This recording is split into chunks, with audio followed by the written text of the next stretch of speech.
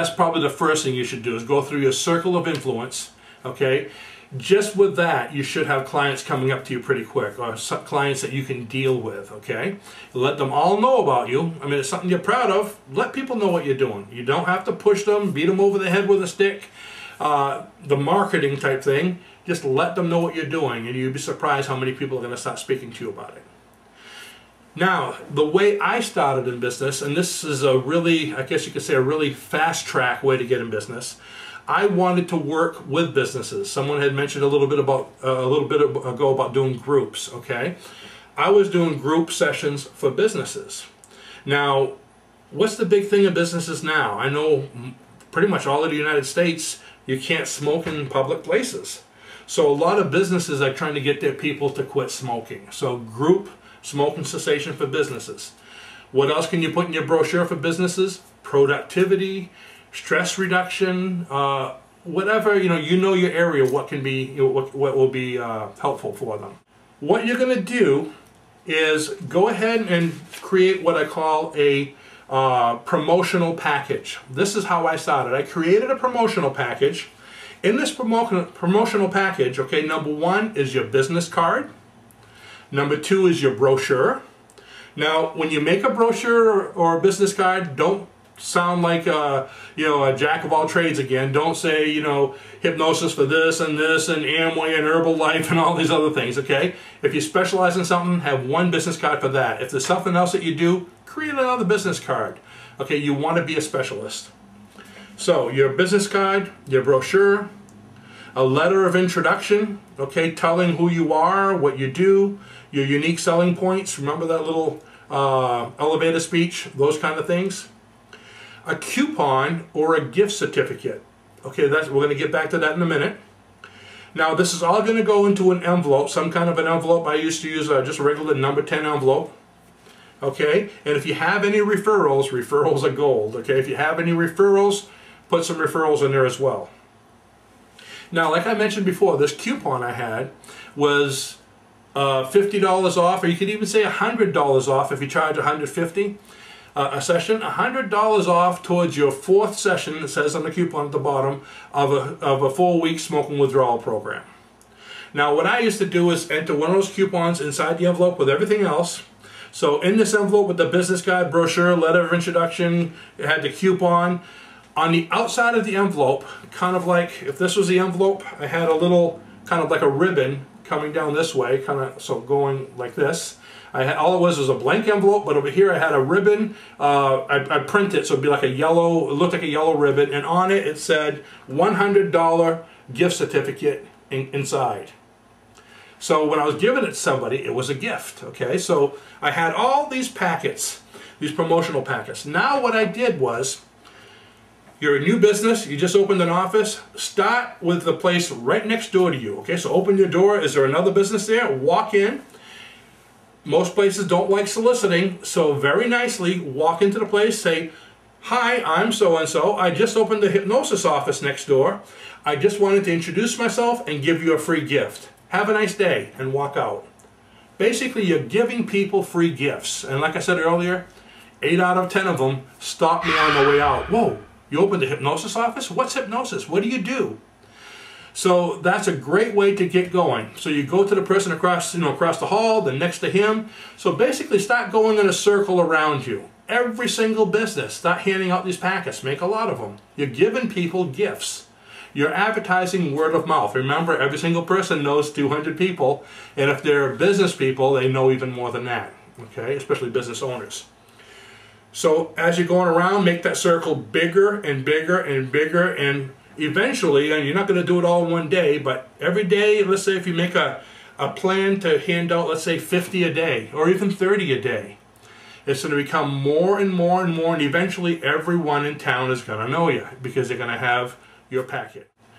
You don't want to give this to the business owner. If you want good advertising, give it to the secretary or the receptionist or whoever happens to be there, okay? If you give it to the business owner, chances are he's going to take it and he's going to throw it in the circular file. If you give it to the secretary, she's going to tell every one of the employees, salespeople, hey, there's a hypnotist that moved in across the street, you know. So she's going to tell everybody. She's like the town crier. And when the boss comes in, she's going to tell the boss as well. One of my favorite things to do is I'd walk in, I'd see the secretary or the receptionist, and I'd walk right up to them and I'd say, hi, are you the owner? And they go, oh, I'm not the owner. It'd be flattering. Oh, you should be. And of course, it makes them happy. Then I do my spiel and I walk off, and they're more likely to stop and start a conversation with me. Okay? So you give those out to all those places. And again, these people here, they're going to start calling you. Can you come over and do smoking sessions for my people? They might only have 10 people or 5 people, but again, that's a lot of money. You're charging so much ahead. Now, I didn't charge the full amount. If I'm charging $150 for an individual session, I may charge $60 a head for the group. Also, when I did groups, of course, you do a group, you would do like have everybody in for a 1-hour session for, let's say, $60. But if you want to make more money, tell the owner, say, if you want to have it more successful, I'll come in for an orientation for everyone in the morning, and then find out basically whether they're analytical or non-analytical, give them all the basics. And then every half hour, they'll set you up in an office. Every half hour, have one person come in at a time and give them an individual session. Since you already did the preliminary, it's only going to take a half hour to do the individual sessions. Now you can charge, let's say, $90 versus $60. Okay, so you can make a lot more money, and it's a lot better session for the client as well, because they're getting more personalized. So those are some of the things you're going to find with groups. Networking is very important. Remember, everyone you see is a prospective client, okay? Another thing that I did that really shot, I guess, the business upward, that really got my name out, is networking with businesses. Not only going out and meeting them, but I'm actually saying, like giving talks, for instance. I used to do a lot of public speaking for what I call the animal clubs. You know what I mean, the wolf club, the lion club, the elk club, the beaver. There's so many different clubs. I think to name them after animals. There's also the Rotary. There's the Knights of Columbus. Now, most of these clubs, like the Lion Club, for instance, they have to have a speaker come every month. That's part of their rules. It's free. They're not going to pay you for the talk, but you're actually giving a presentation to all the business owners in town. So this is a great way to get your name out. Now, when you go there, have a lot of packets and cards to give out.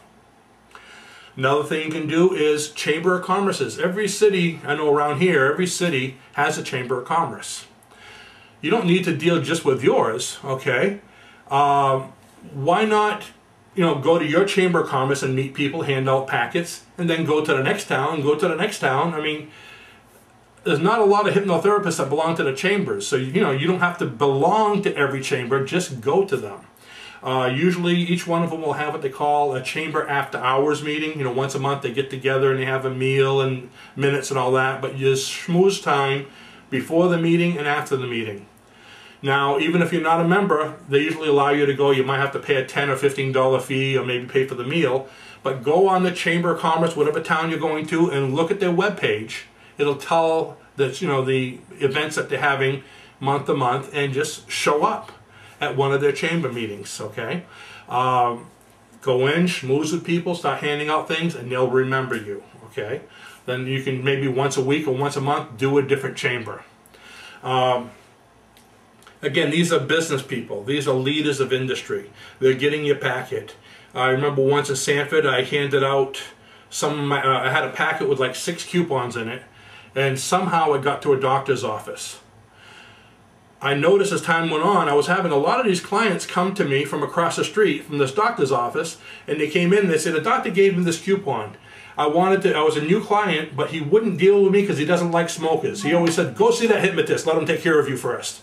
So this doctor was referring all kinds of people to me. So after I'd get 5 or 6, I'd go over there and give the receptionist a whole mess of more coupons. She'd put them right on the counter, and for some reason, I never met this doctor, but people just kept on coming from his office. So those things can really help. You'll get business in places you won't even think of.